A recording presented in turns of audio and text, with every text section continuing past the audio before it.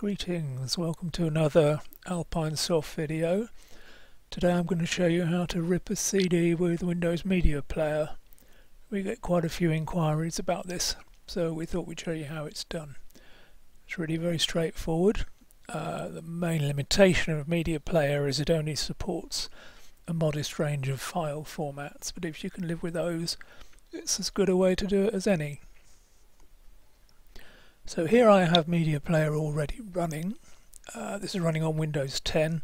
You can certainly do this back to Windows 7, so that probably works for most people. And what I'm going to do now is put a CD on the drive, and when I do that, after a moment or two, Media Player will notice, and what it then does is it tries to find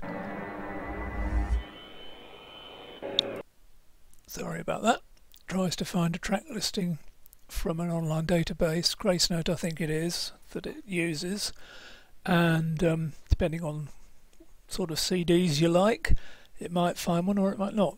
In my case it's found it. Tears Roll Down, Greatest Hits by Tears for Fears, and here are the tracks all listed. And it came up very quickly because in fact Media Player has seen this particular CD before. It keeps a database of all the ones it's seen, but it usually only takes a couple of seconds anyway if it does succeed in finding it. So now what we do, we've got here RIP settings. We've got a choice of formats. Actually, there are more formats there than I thought. FLAC would be a good choice for a lot of people. We're going to import these files into Vinyl Studio when we've ripped them, and Vinyl Studio quite likes FLAC, so that's what I'm going to go for. Audio quality, well, in the case of FLAC it doesn't matter because it's lossless, so you'll get a perfect rip,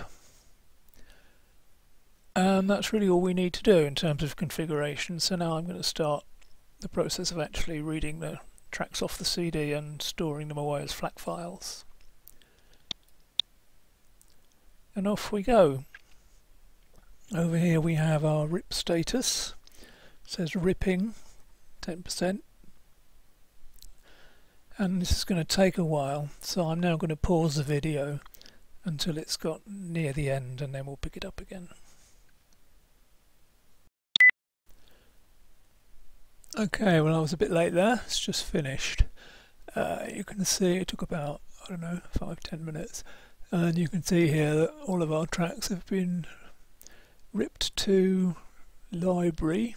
That actually says, it's gone off the edge of the screen, and if we now come up here and have a look what's in our library, then there's the album, Tears Roll Down Greatest Hits.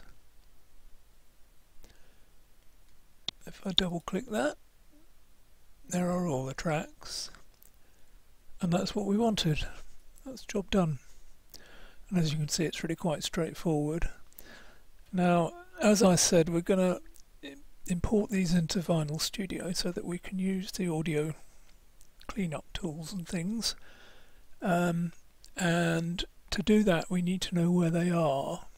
So if I right click on one and say open file location, let's shrink this window down a bit, move it across so you can see it.